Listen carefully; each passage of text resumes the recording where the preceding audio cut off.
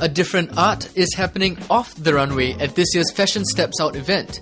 Artist Mazlan Ahmad was commissioned by the event's organizer to hand paint 500 seats that the audience will get comfy on while watching the fashion show on Orchard Road. So I created all these chairs. They gave me 500 chairs to finish in the duration of a month. The client told me to do pop art. The 37-year-old is better known as a graffiti artist, having pioneered the scene in Singapore since the early 90s. Mazlan tells R.age TV that art was something he got into from the music he listened to. I've always into bands when I was young, so I like to doodle their band names and stuff.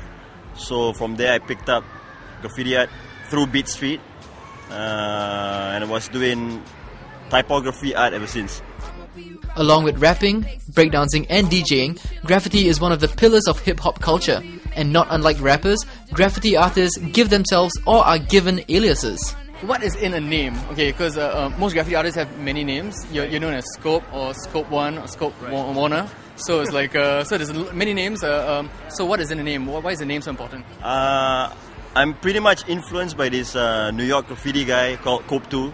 So I just put an S in front and then I changed the C to a K to have a more Asiatic kind of name spelled out kind of stuff. And also to actually have an alter ego.